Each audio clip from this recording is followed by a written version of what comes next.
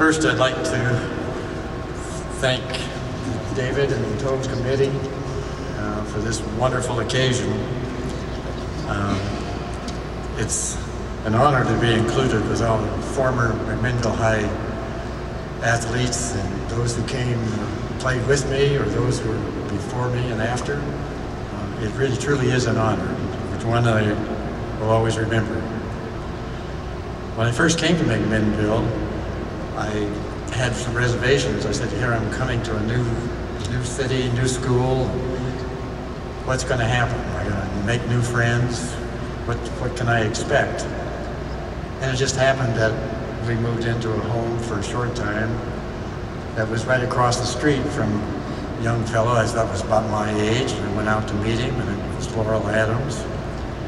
And through him then, David Sears was just a few blocks away, and a good friend, Vern Duncan, was just around the corner.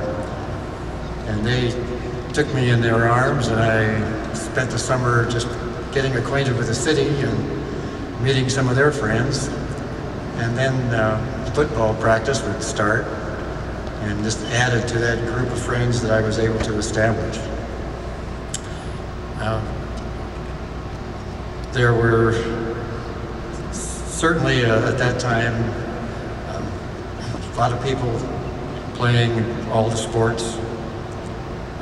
I certainly remember, we were able to play each season, whatever season was on at that time, whether it be football, quickly followed by basketball, baseball, track.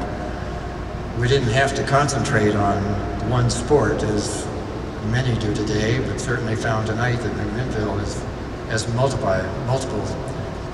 athletes in many sports.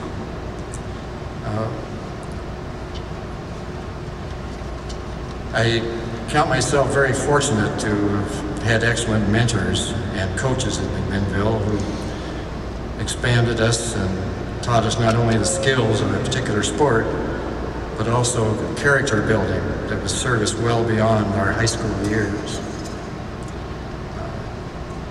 It's not just statistics that I remember from those days, how many times you carried a ball, or how many yards, or how many points you scored in basketball, or what your batting average might have been. I really just remember all the friendships that were made through athletics and sports. And it's one that I will always remember. So I'd like to thank the group for acknowledging this tonight, and thank you.